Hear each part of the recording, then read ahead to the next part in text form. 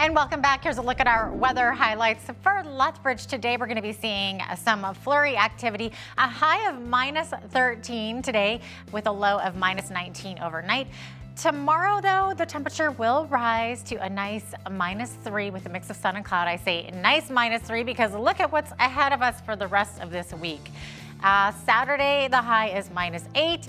And then we're going to drop to -22 on Sunday. -28 only is the high on Monday, and that's not far off from the low of -30.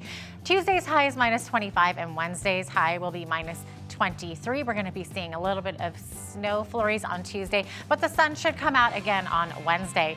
The average highs and lows for this time of year, according to the almanac, they tell us that the high should be around -2 and the low should be around -14, and we do seem to be hitting in that range and beyond even. The record high on this day was 13 degrees. That was in 1943. The record low was a freezing -36. That was in 1949. The sun rose this morning at 8:27.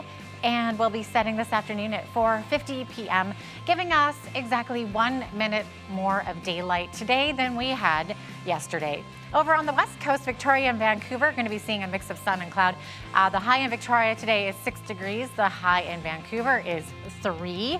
Edmonton's high is -16 and Calgary's high will be -14 today. Chance of flurries in both of those cities as well as across the rest of the prairies today. Saskatoon's high is -18. -16 expected today in Regina, and Winnipeg's high is -10.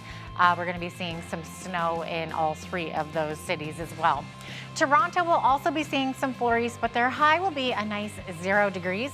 Ottawa and Montreal's weather is going to be very similar. Both cities, their high is -11 today, both with a mix of sun and cloud. Now over in Atlantic Canada, Fredericton -8 today, Charlottetown -4, Halifax also -4, and St. John's high is -1. We're going to see snow all across that region as they have been pummeled with a huge snowstorm and continuing to snow into today. That's your weather. Here's a look at what's happening in your community.